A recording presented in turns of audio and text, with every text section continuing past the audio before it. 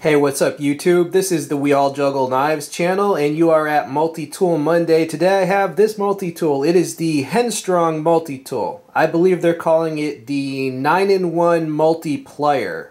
So the multi-tool arrived in this pouch. It's a fairly sturdy pouch as multi-tool pouches go. It's got a belt loop there and it's got a snap closure.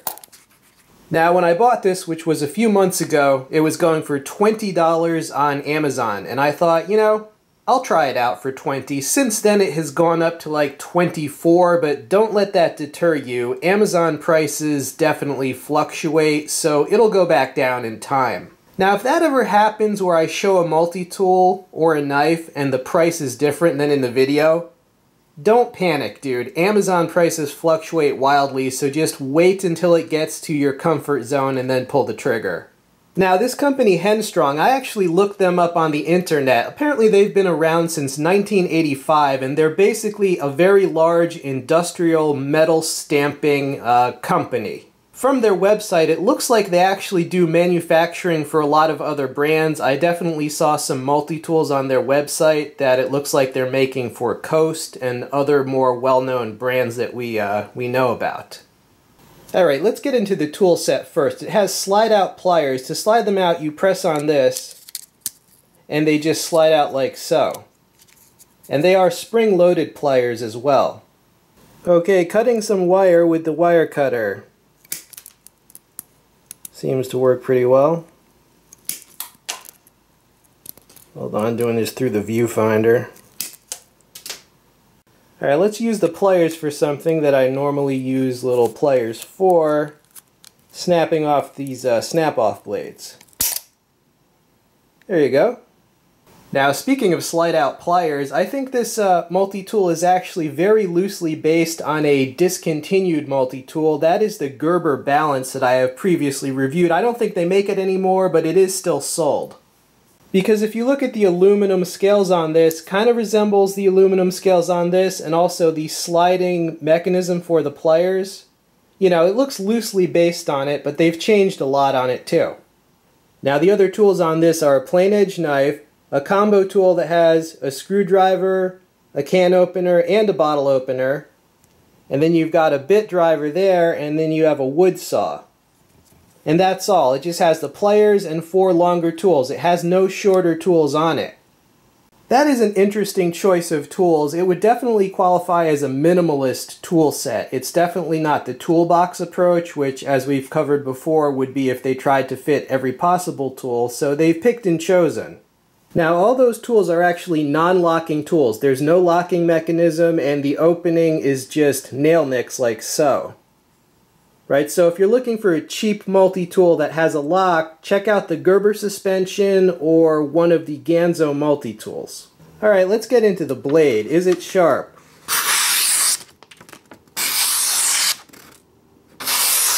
It is actually quite sharp, but I do have some bad news about this blade. The reason that that blade is sharp is that I did sharpen it. Alright, when this arrived, it did not really have an edge. I mean, not just dull, it really did not have an edge when it arrived. Like when this thing arrived, the edge, it was like this. It wouldn't even rip the paper. It would just bend it. Okay, so I did sharpen it. One of the reasons why I was actually willing to put in the time to sharpen that blade is because, you know, the blade shape is pretty nice. It's definitely a big improvement in blade shape from that Gerber that this seems to be loosely based on, so I like the multi-tool. At least enough to actually put in a little bit of work in sharpening it. So the bad news is that it doesn't come sharp, but the good news is that it can take a very sharp edge. It's very easy to sharpen. Now, how long will it retain that edge? Well, according to the Amazon listing, that steel is 5CR15 MOV. So I would imagine that you'll probably have to resharpen it pretty often if you use it a lot because it's just a fairly cheap stainless steel. But, you know, them's the breaks. And if you're wondering how I did sharpen this, I used a WORKSHARP because, you know, I'm not going to spend all day like it's a frickin' katana or something. I mean, I'm going to... You know, I just needed a quick and dirty way to sharpen it, so I used a WORKSHARP, and as you saw with the paper, it worked fine. And the other tools, it's got this bit driver which gives you good reach. It's got one double-ended bit with a flathead and a Phillips or cross, and then it has another screwdriver right there, so 3 screwdrivers in total. Alright, the best part of any video, the alcohol. As you can tell, I have my bar rag. Now actually it's a polishing cloth. It's not a bar rag, but let's try this out. Alright. There you go. Wow, it can open a bottle. You know, one of my viewers said that if you have pliers, you can open, you know, you can decap a bottle. You don't need a bottle opener. Well, I suppose that's true, you know, but what else are they going to put in this section of the tool? So whatever, it's convenient. And this brings us to the wood saw. The wood saw actually works well. I tested it out the other day. Okay, YouTube, we're going to try out the saw on this multi-tool.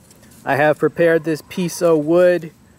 We're going to make some notches, and then we're going to basically make a paracord wrap, but first we need some notches and to cut this part out, so we're going to use this saw. Sorry for the background noise out here.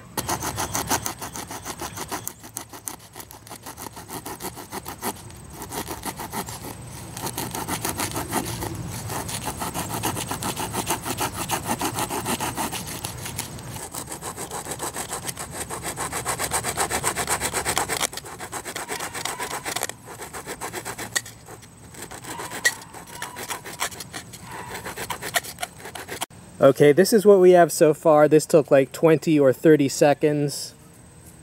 I'm going to continue to work on that and I'll show you what it looks like. Okay, so here we go. I removed the material in between there, and I basically use this saw to create a right angle and a stop cut. Right, so the little saw can be useful, and this is going to look a lot better when I'm done with it. I'll show you what it becomes. Alright, we are back through the magic of editing, and you want to see how that little project turned out? This is what I made. It's a little wooden, you know, it's a wooden knife. It's a artistic piece, but it's also a little shank. But I did the paracord wrap, and that's the part that I used the saw for. You know, the saw was useful. You know, it cut all the way to there, and it cut there, and now the paracord can't slip out. Yeah, you know, back in the day, I used to not like little saws like that because I was like, what, you know, what's the point of it? But actually, I found out the point is just to make little notches and grooves like that. It's not to cut down a big tree or anything, but it can be useful for certain tasks. Final conclusions about this Henstrong multi-tool. Alright, let's divide this into the good points and the bad points. Let's do the good points first.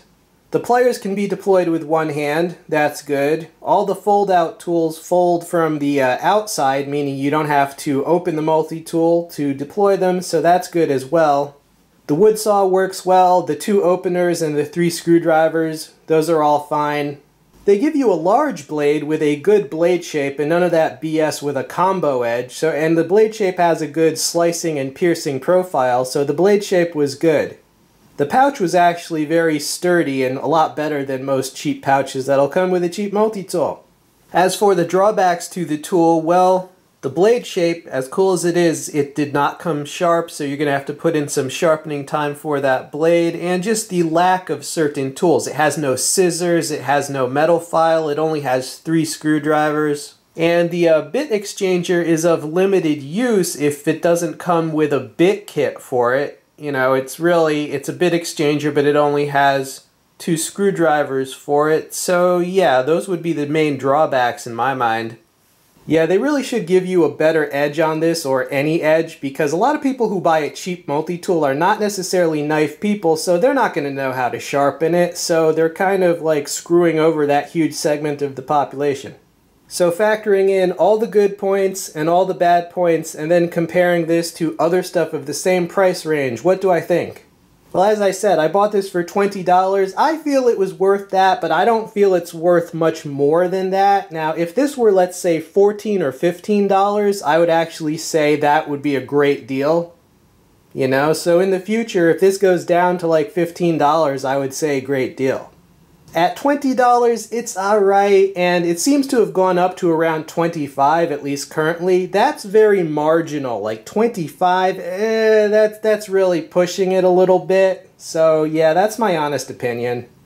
I would give this multi-tool, for its price range, a solid B. Right? But, you know, I mean, there's so many multi-tools in this price range that would just get a complete fail that a B is actually not a bad rating for like a $20 some multi-tool. Alright YouTube, well I will include a link not just to this multi-tool but to a whole bunch of other multi-tools as well. Please try to use those links. They do help support the channel and they keep Multi-Tool Monday rolling. I hope you enjoyed this episode. This has been We All Juggle Knives. I'm out.